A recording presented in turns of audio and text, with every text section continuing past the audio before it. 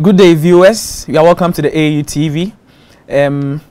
My name is Raphael Kutejani, and I'm the host for the AU Talks for today. Today, I'm hosting Mr. Benjamin Ishon. He's the acting chief executive of the Ghana Research and Education Network. You are welcome, Mr. Benjamin. Thank you, Raphael. Yeah. Okay, so our topic for today is the National Research and Education Network. We would want to know what it's about. So, in a nutshell, can you kindly explain what the National Research and Education Network is all about? Yes, Raphael. Okay. To put it very simply, an NREN, or National Research and Education Network, is an organization which was established, or which is established by the tertiary and research institutions within the country, in order to build a physical network among themselves, using the commercial operators and so on, and then because of that, be able to facilitate collaborations among themselves, and then with other parts and other institutions outside of the country. Okay. Yes. Okay, so it's more or less like an ISP, Internet Service Provider? Well, it's like more like a specialized ISP. Okay. Because it's focused more on tertiary and research institutions or education institutions. Okay. And then it provides other services apart from internet services. It provides the resources for them to collaborate among others. Okay. So unlike an ISP that just gives you plain internet, this one, the NREN actually provides the internet services, but then also provides a lot of training and other, collaborative tools that allow the universities to share works together. And then, yes. Okay, so can one say the NREN is more, if you like, advanced than the internet? Well, you can say that the NREN is a larger subset. Okay. Or you can say an NREN is parts, it's a form of yes, because the elements of the internet, as we know, which are part of the NREN, and actually the NREN itself actually predates the internet. Okay. So I'll get back to doing that. I mean, the establishment of the first NREN was actually what has led to the evolution of the internet. Okay. And the internet, the word internet itself, is a derivative of interim NREN. Okay. Which yes, which I'll explain later. Okay. Okay. So when was this started? When was the NREN started? Okay. So like I said, this actually predates the internet itself, and this was somewhere in the late 1960s. Okay. From the U.S. when the Department of Defense and its Defense for Advanced Research and Project Agency developed the first ARPANET, which was a network, which was the first physical packet switching network in the U.S. Okay. Focusing more on the collaboration of the research institutions within the country, and then after that, it evolved from the National Science Foundation, and then looking at their supercomputing needs and other things, and then later on, it has evolved to a point where now there are about 110 different countries worldwide that have established NRENs in the country, and then many parts of Africa also have theirs, but then most of them are in the planning stages. Okay. Okay. So what is involved in achieving, if you like, the NREN? What are some of the benefits associated to using NREN? Okay. Now let's start from the basics of how the NREN and how it is in today's contemporary issues. It's at the very base of the NREN is what you have the institutions, as I said, campuses or research institutions that come together to form the NREN. Okay. And then the idea is that once you have a body that is looked at providing services to those research institutions, you can use economies of scale to bring down certain costs of internet and other services that run on it. Okay. Now, when you have one or two regional NRENs that come together to form what you call a regional network, and then from our part of the world, there are 3 regional networks. You have the WACREN, which is the West and Central Africa Research Education Network for West and Central Africa. You have the UbuntuNet Alliance, which is for Eastern and Southern Africa, and then you have ASREN, which is for the Northern Africa and parts of the Middle East. Okay. Yes. Okay. So what is the criteria for selecting where the data center should be located? Okay. Now the data center is one of the many derivative services that results as having a national infrastructure. Okay. And I said that the first and foremost thing is that the NREN itself is an organization. Okay. So based on having the connectivity available nationwide, the data centers or sources of information can be located either at an institution or a commercial provider or some other entity that's able to provide those services to the community. Because the physical location really doesn't matter once you have a physical network that interconnects all of them. The idea is to have a reliable, robust, and efficient way for the universities to collaborate. Okay. And that is the function of the NREN. Okay. To actually provide that network for the universities to collaborate. Okay. So in a nutshell, what would you say the objectives, specific objectives of NREN are?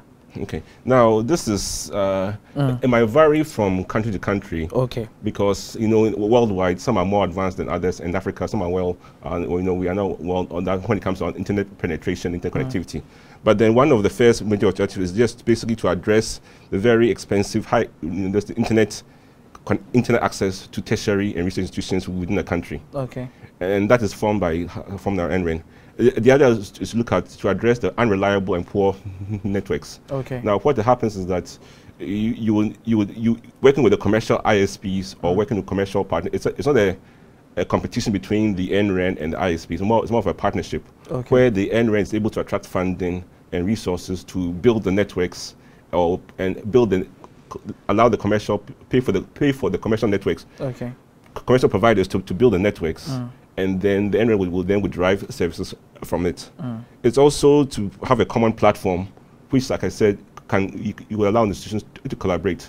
So as you said, one institution might have a very good data center where servers and information can be stored, and then by virtue of having a physical network, other institutions can use it. One institution might be good in providing e-learning services, content, or other facilities, or even scientific equipment and analysis, which could be done, you know, on the network at a remote location. So basically, it is the network that fosters this type of collaboration, and the main objective of the NREN is to make sure that these functions and these collaborations can happen by having a physical network in place. Okay. So what is involved in achieving these objectives? Okay. Now, that's a good question, because in the past there's been various schools of thought about how to establish an NREN. Some thinking that it's a technical initiative, and others looking at it from an organizational perspective. Basically, as I said, the NREN must be seen as an organization. And there are typical pillars of forming an organization. You must look at the governance of the organization. What is the governance mechanism, and what rules, what are the functions, and what they're supposed to achieve, and those other objectives. So once you see it from the perspective of an organization, then certain rules apply to that. Okay. So who are the stakeholders of the NREN? Okay. So like as I said earlier on, the main stakeholders are its members. Okay. And its members are the tertiary and research institutions within the country. Okay. So they are the key stakeholders. Obviously, the other related stakeholders, like the government, who wants to ensure that the levels of education at the tertiary level are improved, and all those things. So they are stakeholders. And then there are also various service providers and various entities who provide services. And of course, the AAU itself is a major stakeholder, because your key stakeholders are the tertiary institutions themselves. Yeah. So these are other various, but then the idea is that once that organization is formed, it's able to then provide those services to the members. So are there any challenges associated to these NRENs? Well, yes, there obviously, like most organizations, there are a lot of challenges. And to go back to the governance and the structure again. First of all, in the past, it had been seen as focusing more on infrastructure rather than looking at it from the organizational perspective. Okay. So that has led to a lot of activities that are being done, which has not made this a lot. Most of them are struggling to become sustainable. But once we moved it to the governance perspective, and then having to focus on the governance, infrastructure, staffing, and then also the financing of it, then these are, I'm trying to bridge the challenges and the objectives together so that we can so basically what I'm saying is that So for example, the infrastructure, like I said, is a partnership between the NREN and the incumbents of various providers within the country. The staffing must have full-time staff that are dedicated to achieving the objectives of the NREN. In most cases, there are part-time staff located at various universities or government agencies or group of bodies, which in the past has not led to, again, making it very sustainable. So when we break it down to that, and also it's also more of a financial management issue and administrative issue, and less of a technical, or more, and also somehow also technical. Okay. And so this can be addressed once you have the proper staffing, infrastructure, governance in place. Then the ability to source for funding to pay for the networks, and then goes on. Okay. Okay. So what is the way forward to, if you like, solving some of these problems that you've just stated? How do you think the government, or how do you think we can actually mend all these problems that you've just stated? Well, taking from the best examples of the 110 NRENs in the world, this is first of all, I said that it's a step as an independent organization, membership driven but government supported. Okay. That is the best formula for overcoming some of for achieving their objectives. So you have a membership who are active and demanding services. You have support from the government and other regulatory agencies to ensure that those things are done. Then when it comes to the financing, the best way is to look at separating the capex, or the capital expenditure of building the network, from the operational expenses of the network, where the capital expenditures are paid for by government, partners, donor agencies, or any other body, to ensure that those membership can be served, and then also ensuring that the operational expenses of the NREN of the members, the operational expenses can be supported by the subscriptions and the membership payment of services which is being rendered being rendered to the members. Okay, so who owns the NREN? Okay, simply put, the members own the NREN. Okay. To put it very simply and bluntly, but then, like I said, it is more of there are various stakeholders in ensuring that it happens, and the NREN must be accountable to all the various stakeholders, including its members. Okay, so my understanding is that the NREN is a centralized network. So does it allow students and all other stakeholders to have access to it? Yes, that comes down to the campus level. Okay. Because the students have access at the campus level.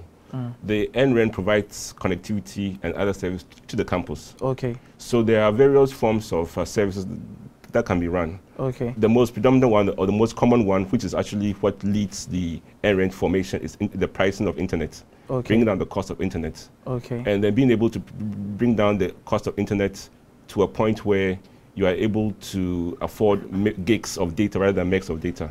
Okay. As part of the world. So then at that level, then the students then benefit from such fast and reliable connectivity. The other one is having federated identity systems, which allow the researchers and the academicians and within the campus to gain access to other data within their own country and other research education networks worldwide. And these are some of the services, and there are a host of other services which the NREN provides. Okay. So both at the national level, both at the campus level, and some of it even at the regional level. Okay. Well, viewers, if you just joined us, this is the AU TV, the voice of higher education in Africa. This is the AU Talks, and we've been discussing the National Research and Education Network. And my guest here is Mr. Benjamin Deshorn. He is the acting chief executive of the Ghana Research and Education Networks. Okay, so back to you, Mr. Benjamin. So what would you say, how would you advise government to take part in the NREN? Yes, like I said, government, no NREN can survive or achieve much without government support. Because don't forget that in our part of the world, there are mostly public universities and private universities and other quasi-universities which are government supported, and then the private ones. But then in a nutshell, it's all the nationals of the country who benefit, whether in public or private. Okay. So government's interest to promote higher education, one of the best ways, or from my personal perspective, is to support the NREN. Okay. Support the NREN could be financial, or could be in terms of legislature, or waiving of certain rights, waiving of certain, making it easier for the NREN to function. Waiving of certain taxes and levies and all those things, make it function, or giving the right licenses. So government assistance is key to the survival of any NREN, because it's for the national good. Okay. And then the national, because it's a national good, or this is for national good, then governments should be interested in promoting the activities of the NREN. And then Ghana, we have very strong support for the NREN from the Ministry of Education and other sectors of government. Okay. So one may ask that, why National Research and Education Network? Why not maybe Regional Research and Education Network or Global Research and Education Network? Well, like everything else, you start in silos. As I said, there are regional research and education networks exist, where and they exist because when national and research education networks come together to form such a body. And I explained how the three of them in Africa exist, but then in Europe there's a regional network that covers the whole of Europe called GIANT, and then in the US, in the United States, there's a regional network that covers the whole United States called Internet 2. The same for Asia Pacific and then other parts of the world. So these regional NRENs, regional RENs exist, and they actually foster collaboration among themselves, so that it's possible for institutions in Africa to collaborate with institutions in Europe or in Americas or Asia or any part of the world. Okay, so where do we get content from? Content is from the tertiary institutions. Okay. And there are content providers, and there are tertiary institutions that provide content. The idea is that once you provide the content, then the content can be shared among the network for everybody to use. And when I say it can be shared among the network, so one particular institution might have a very good material for teaching particular courses, and then by having such a private network, it's easy to share such information. When it comes to the research part of it, there are what you call large data sets in which can be accessed by researchers in order to formulate new theories or look at new proposals or new solutions, and then or a new analysis of the data. Okay. And these data can be located from, depending on where the sources are located, it can be from anywhere in the world. But the idea, but then the point of it is that you must have the network which is reliable and cost-effective enough for you to access those data, because some of those data can be in the hundreds of gigabits. Yeah. And then with poor networks, it will be virtually impossible to actually pull that data down, or for you to send that data across. Okay. I think that is a good one. So how would you say that? So after the data has been stored in the NREN, or we having the data in the networks, when we want to pull this data, as you are saying, it will be cheaper compared to the internet. Is that the case? Yes, what I'm saying is that the network, the speed, the access to the network would be faster and cheaper. Faster and cheaper? Yes, than what we're currently having. Okay. Because currently there's a disparity between the internet pricing within Africa and those of the developed world. Okay. And sometimes it's almost, more than 100 times what we're currently paying for smaller amounts of capacity. Okay. So and the only way to bring down the cost significantly is to form a national network, then buy huge capacities, which is called RRUs, for that means paying advance for 15 years, 20 years in advance, and then that would bring down the cost of connectivity within the country. And also looking at the regional perspective, then you could then negotiate at that side, look at the number of countries involved, and there are several initiatives which are currently ongoing to achieve that. So it will be a collaborative effort, actually. Yes, it has to be a collaborative, because the nature of an NREN is a collaborative organization. An NREN by its nature itself must foster collaboration. So then that is the way in which it will be done together, both at the national level and at the regional level, and then even at the global level. Wow, that is good. That is good. Okay, viewers. So we've had a good time with Mr. Benjamin Ishon. We would like to take your last comments on to conclude the show. Oh, okay. Yes, basically, just to, I guess I'll use just to recap. And the recap, and what I want to drive the point across is that for those countries which are emerging or trying to establish their NRENs, they must view it as an organization, first and foremost, rather than a technical intervention to achieve a result. Once you view it as an organization, then you're able to get the required resources and financing and other stuff to achieve the network. Okay. Yes, and not the other way around, because and that organization should be manned by full-time staff with the main objective of making sure that the NREN is able to deliver on its promises and then be able to serve its members. Okay. Okay. Thank you very much, Mr. Benjamin Ishon. Thank you very much. Okay. So, hello viewers. This brings us to the end of the show, and we'll meet you same time next week. Thank you.